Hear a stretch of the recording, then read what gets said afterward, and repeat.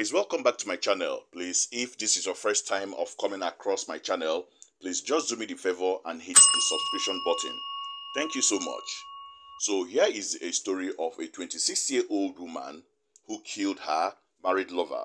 She stabbed him multiple times with a dagger in a walking cane he had brought out to use on her for denying him another round of sex. So this is how the story goes.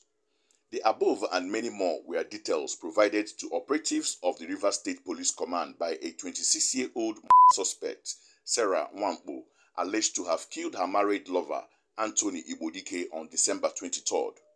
The suspect, a mother of two and secondary school leaver, who is currently detained at the State Criminal Investigation Department in Rivers State, told detectives that she acted in self-defense as Ibodike had locked his door to prevent her leaving and brought out the walking cane to use it on her. So, trouble started for the woman on December 22 after she received a phone call from Ibodike, who she claimed had been wooing and sending her cash gift and agreed for them to meet. According to the suspects, she relocated to Port Harcourt from Enugu last August, where she began a new relationship after jettisoning the one which made her a single mother of two kids. She was in a relationship with one Ebanga, who she allegedly cheated on with Ibodike and had called him for help when things went awry during her visit to her married lover's house, but he refused to get involved. That's Ebanga refused to get involved. According to the suspects, she first met Ibodike in 2017 in Enugu, and while in Port Harcourt, he kept calling her, extending invitations to her to his residence. She said he told her he was separated from his wife and wants to start all over with her. She told detectives she kept making excuses to turn down the invitation because she wanted to be faithful to Ebanga, but Ibodike was persistent and kept sending her money at different times, and so she eventually gave in to his demands and they agreed to meet around 10 a.m. at Kilimanjaro Choba Junction. Anthony paid the tricycle rider 500 naira and their day began. That is when the lady finally met him. The Anthony, that's Ibodike, now settled the tricycle rider 500 naira. So after that, Nwamkpo accompanied him as he arranged to pay his staff salaries for the month of December.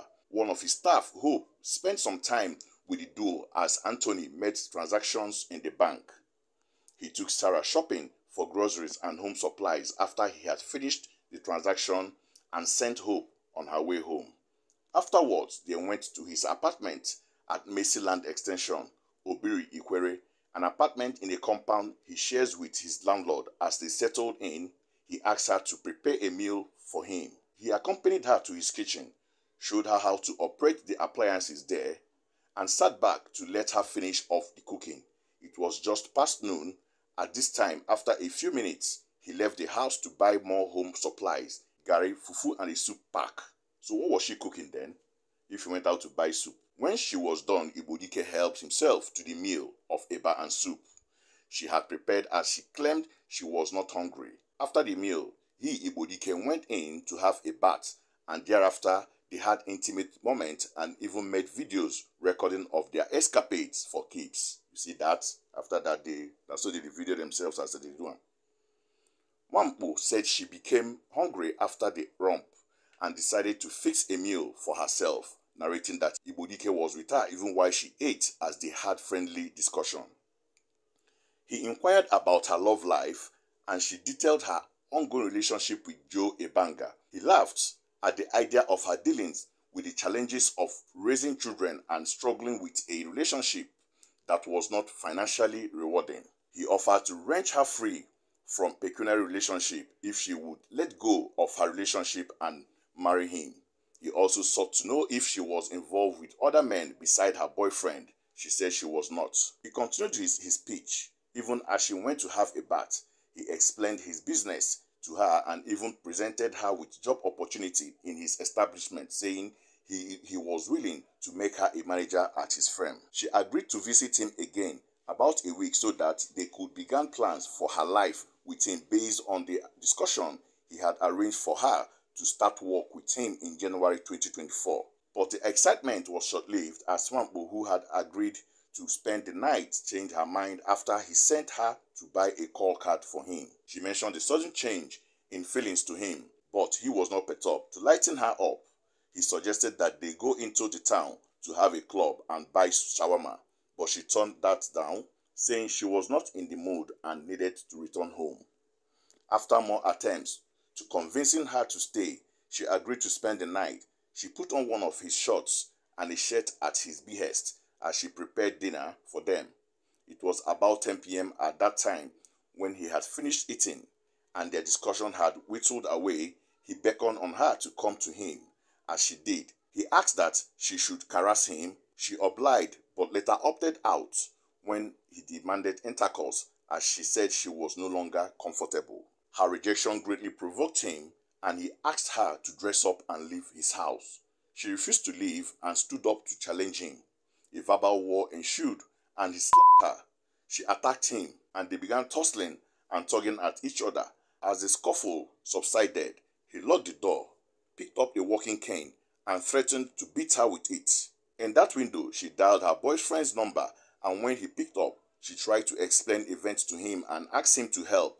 He hung up and did not call back. She then tried to open the door, but Ibodike held her back, and they began another scrimmage. She said she screamed for help, but no one heard her, let alone rescue her. In the fighting, he dropped the walking cane, and she reached out for it and noticed that it had a detachable holding head. She quickly detached the head and saw that a was attached to it. As he made his way to her, she swung at him with the dagger, stabbing him severally, including a blow to the neck. Then that eventually proved fatal. As he bled out, he weakened. She opened the door and tried to escape, but he grabbed her hair and maintained his grip, even as she struggled to free herself. At this point, they have gotten out of his apartment, and the Rokus had alerted his neighbor and his family. The landlord alerted other neighbors, and they lifted Anthony into his own vehicle and took him to the hospital. As they were making plans to leave, they noticed Sarah frantically making a call. She was calling her boyfriend again to tell her the mess she had gotten herself into. It was about midnight at that time. The neighbor seized her phone and locked her up in Anthony's apartment as they left for the hospital. Some of them returned after a short while and asked her if she was not paid for her service for her to resort to her host. As she tried to explain, she was beaten and locked up again. She spent her time in the room cleaning up the pool of blood in the apartment. She said it was while she was in custody that she was informed that Ibodike had died. She also got a visit from 4 of his family members who wanted to know exactly what happened. His wife also visited. That's Ibodike's wife visited also. Don't forget that Ibodike already said that he is no longer living with the wife, but the wife also visited.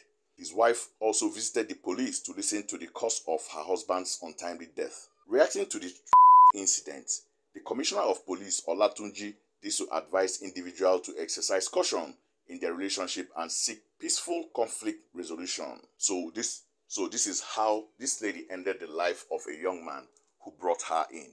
You know, according to the lady, she said it's as a result of self-defense that, she's the guy to death. So let's see how the investigation goes, what police is going to come up with about the case. So thank you so much for listening, and don't forget to like my video and also subscribe to my channel. Thank you and have a wonderful day.